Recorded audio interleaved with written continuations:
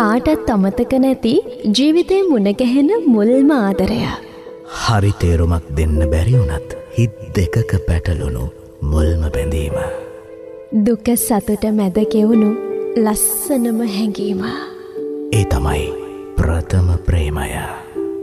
මතකයන් සුන්දර නම් කොයිතරම් සොඳුරුද හැරෙද්දි අතීතෙට.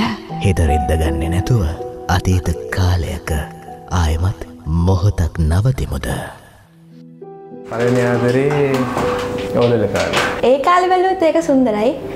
දැන් බලනකොට හිතෙනවා ඒක හරි බොළඳයි කියලා. සුන්දර අතීතයක්. ඒක මම පටන් ගත්තේ 1985 නොවැම්බර් 15 වෙනිදා. ආදරයක් කියලා දැන් හිතන එක ආදරයක් නෙවෙයි. ඒකට ආදරයක් කියලාම කියන්න බෑ. පළවෙනි ආදරේ 2016 දෙසැම්බර් මාසේ 9 වෙනිදා මට මතක විදියට. ඔව් දෙසැම්බර් මාසේ 9 තමයි පළවෙනි ආදරේ මගේ පටන් ගන්නෙ.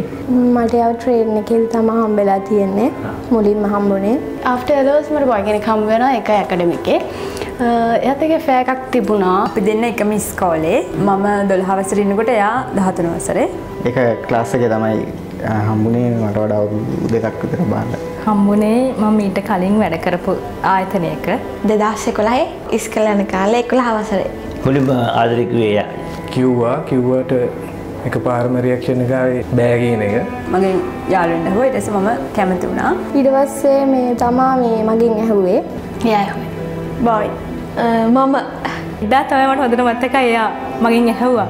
මේ ඇහුව කියන්නේ එයාගේ අත අල්ලලා මේ කියන්නේ ආදර ප්‍රකාශ කරන විදිහක් තියෙනවනේ. සුන්දරත්වයෙන් කියන්නේ මේ දවස්වල ෆෝන් නැහැනේ. හොරෙන් ලව් කරන ටික තමයි ඉතින් සුන්දරම පැත්ත. ඇත්තම තාමත් ඉතින් අමතක කරන්න බෑ ඇත්තම කිව්වොත්. අවුරුදු 5ම ඉතින් හරිම ඔක්කොම තියෙන හැම අත්දැකීමක්ම සුන්දරයි. මගේ සුන්දරම මතකය තමයි එයාත් එක්ක ඉතින් ෆොටෝ ෂූට් එකක හිටපු එක. ඇත්තටම මේ අවුරුදු 7ක් ලව් එකකට මාස 5ක් විතර තමා තිබ්බේ. අවුරුදු 5ක්. අවුරුද්දක් කාලයක් ගිහිලා දැන් අවුරුදු දෙකක් වෙනවා මගේ ආදරයට. අවුරුදු කමාරක් තිබ්බා. සම්බන්ධතාවයේ මාසයක් වගේ අද්දි ඒ ෆැමිලි එකකින් අකමැති වෙලා ඒ ගර්ල් මාව දාලා යනවා ඉතින්. එයා කියන දේ තමයි මට මේ ආයතනය ලැබිච්ච වටිනාම දේ ඔයා කියලා. මම වෙන කිසි දෙයක් අරන් ගියේ නැහැ කියලා මේකෙන්. මටත් කියන්න තියෙන ඒකම තමයි එයාට. මටත් ඒ ආයතනය ලැබිච්ච වටිනාම දේ එයා විතරයි. අපි දෙන්න ගොඩක් වෙලට හම්බෙන්නේ හවසට. අනිවාර්යෙන් හවසට එයා මං එනකන් ඉන්නවා ට්‍රේන් එකේ යන්න. ක්ලාස් එකක් ඉවර වෙනකොට ක්ලාස් එක ළඟ තමයි එන්නේ. එකපාරක් අපේ මම ක්ලාසස් යන තැන අවුරුදු උත්සවයක් කරා. ඒකෙදි තමයි ඉතින් ෆස්ට් ටයිම් මීට් උනේ. වෙඩින් එකකදී. එයත් දෙවනි මනමාලිය මම දෙවනි මනමාලය. මට ලස්සනයි කියලා හිතන ලස්සනම ගවුමක් තමයි මම ඇඳන් ගියේ. සුදු පාට ගවුමක්. එතකොට එයා ඇඳන් ආවේ කහ පාට ටී-ෂර්ට් එකකුයි නිල් පාට ඩෙනිම් එකකුයි ඇඳන් ආවේ. මේ ටොරන්ටන් ගියා. එදා තමයි ෆස්ට් ඩේ ඉතින් එහෙම දෙයක් දැනුනේ එයා ගැන.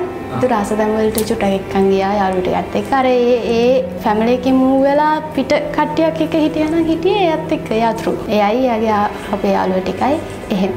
ඒක මම හිතන් හිටියා හරි මං ආදරේ යාට මේ එකයි එහෙම කියලා. උගන්වනකොට මම ක්ලාස් එකේ හිටියට මම ඉන්නේ මට ටීචර් කියන කිසිම දෙයක් මගේ ඔළුවට ගිහිල්ලා නැහැ. මම ඉන්නෙම අරයත් එක්ක කතා කරපු දේවල් එතකොට යා හම්බුනේ එක ගැන ඒවා ගැන තමයි මම හිතන්නේ. හැම වෙලාවකම මම කල්පනා කරන්නේ එයා ගැන. මට එයාගෙන් හම්බුණ ලස්සන මල් කලබක් හම්බුණා. තව තුනක් ඉස්සර හැදුවා ලක්ස් කැටේට හැදුවා ලස්සනට මේ ඇල්පෙන්ටි ගහලා ගෝල්ඩ් නූල් වලින් පොඩි මේ ස්ටැචු වගේ ඒ එකක් හම්බුණා. ඒවා තාමත් තියෙනවා මල. මම රින් එකක් දුන්නා. එයා මට බ්‍රේස්ලට් ජෙල් වගේ දේවල් තමයි වැඩියක්ම ඒ කාලේ වෙනකොට එයාට මේ මුදල් මෙයාටින් වගේ තිබුණා. එහෙනම් ඒව දීලා තියෙනවා. ඉගෙන ගන්න දීලා තියෙනවා. ඇඳුම් පැළඳුම් අරන් දීලා තියෙනවා. ඉතින් නොයෙකුත් දේවල් ආදරේ වෙනුවෙන් කැප කරලා තියෙනවා. ඕනමන්ට් එකක් හම්බුණා.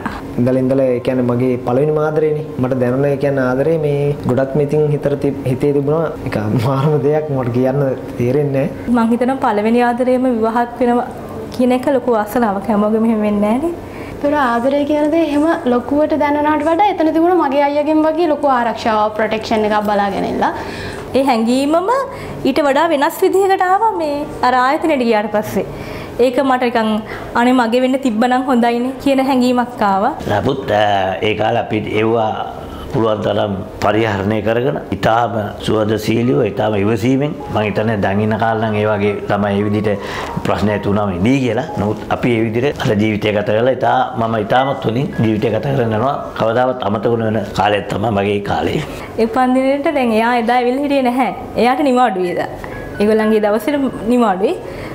සිනුසුරාදා දවසක් වැටලා තිබ්බේ. මට half day. ඉතින් මම මගේ යාළුවන්ට කේක් දීලා එහෙම කරනකොට එයා කිස්ම කෝල් කළා මට. කෝල් කරලා මම එන්නම් අද හම්බෙන්න කියලා කිව්වා. එකපාරක් එයා හින්දා රණ්ඩුවකටත් ගියා. මොකද කිව්වේ එයාත් එක්ක එයාට වෙන කෙනෙක් කැමති වෙන්න ඇවිල්ලා ඔහොම ප්‍රශ්නයක් ගිහිල්ලා කතාවෙන් ඇහුවේ නැති වුණාට මම එහෙම කවදාවත් කාත් එක්කවත් එහෙම ගිහින් නැහැ. හැබැයි අර එයා කිව්වා ගෝල් ෆේස් එකට යන්න කියලා අහපු එක මට හිතුණා ඒක ජීවිතේ ලොකු තැනක් තීරණය කරයි කියලා. අම්මා දැන් මට අම්මා විතරයි නේ තාත්තා නැහැනේ. එතකොට අම්මගේ පළවෙනිම මේ දේ තමයි මට හොඳට උගන්වන්න ඕනි කියන එක. එතකොට මට දැන් අම්මට පව් කියලා මට ඒ නිසා දුකයි. අනිත් එක තමයි දැන් අරයා එහෙම වෙනස් වෙන එක ඊට වඩා දුකයි. ඒ නිසා මම ලොකු පීඩනයකින් හිටියා. හොරෙන් ෆෝන් එකක් තියන් ඉඳලා මටත් බැන්නා. ඒ බොයිටත් කතා කරලා බැන්නා. වහම නවත්තන්න කියලා. කැමතිුනේ නැහැ ඉතින්. මම කිව්වා මම යාළුවෙක් යතේ කියලා මම මේක නවත්තනවා. ආයෙත් මට කතා කරන්න එපා එහෙම කියලා මට එතකොට ගෙදරින් ෆෝන්ස් උත් අරගෙන තිබ්බේ. එහෙම මේ කන්ටැක්ට් එක නැතුව ගියා. එයාට මාව කන්ටැක්ට් කරගන්න විදිහක් තිබ්බෙත් නැහැ. ඒක හැම ඉතින් නැතුව ගියා. කවුන්සලර් කෙනෙක් හම්බ වෙන්න ඕනි කියලා කිව්වා. එයා ළඟට ගිහිල්ලා මම ඇඩ්වයිස් ගන්නවා. එතකොට එයා මට ඔය පොසිටිව් තින්කින් එතකොට මගේ හිත හැදෙන්න ඇත්තටම ගොඩාක් කතා කරලා එයා මට මාත් එක්කලා උදව් කරලා තියෙනවා. අම්මලා කැමති නෑ ෆැමිලිස් වලට මැච් වෙන්නේ නෑ කියලා තමයි ඒගොල්ලන් කිව්වේ. මට එතනින් මම අවුරුදු දෙකක් විතර ඒකත් එක්කම මට මාර අප්සෙට් එකක් තිබිච්ච හින්දා මං හිටියා. ගෑනුලම ඉතින් කොයි දාලයයිද කියන ඒ තැන ඉඳගෙන ඉතින් මං ආදරය කරන්න බය වුණා ඇත්තටම. ඒ ආදරේ දිගටම තිබුණා නම් ඒත් ගැටලුවක් නෑ හොඳයි. හැබැයි අනේ වන්දා එකපාරක් නෙමෙයි ගොඩක් කීප සැරයක් අම්මිලට අහු වුණා. ඊට පස්සේ ඉතින් ඒවත් එක්කම තමයි නැවතුනේත් එෆෑක අම්මිලා කැමති නැතුව.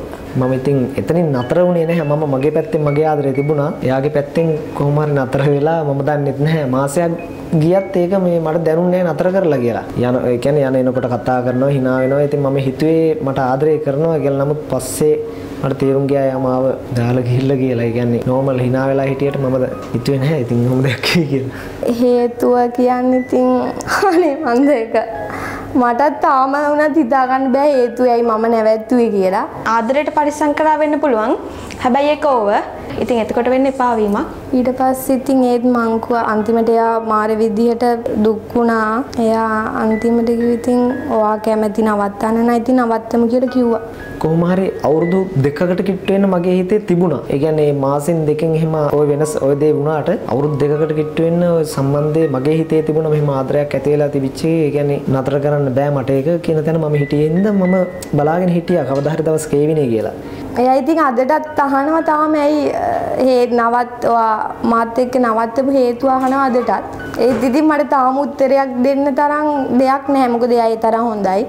නවත්තන්න නැවැත්තුවට. ඉතින් හේතුවක් නැහැ තාම මට. අදටත් කතා බහ කරනවා. මගේ තුන් හිතකවත් එහෙම හැඟීමක් නැහැ. එයාගේ පැත්තෙන් එහෙම එකක් තියෙනවා. හැබැයි දැන් 80ක් 90ක් විතරම එයාගේ මයින්ඩ් එක හදාගෙන තියෙන්නේ. හැමෝටම තමන්ගේ පළවෙනි ආදරය සාර්ථක කරගන්න හම්බෙන්නේ නැහැ. ඉතින් ඒ නිසා මම දන්නේ විරහව කොච්චර දුකක් කියනවද කියලා මිනිස්සුන්ට. හැබැයි විවාහ වෙන ලැබෙනවා කියලා කියන්නේ ලොකු වාසනාවක්. කියන්නේ අපේ ගන්න නෙමෙයි. ඒ වුණාට අර ෆස්ට් ලව් එක මතක වෙන්නේ නැහැ කියන එක මම හිතන්නේ ඇත්ත.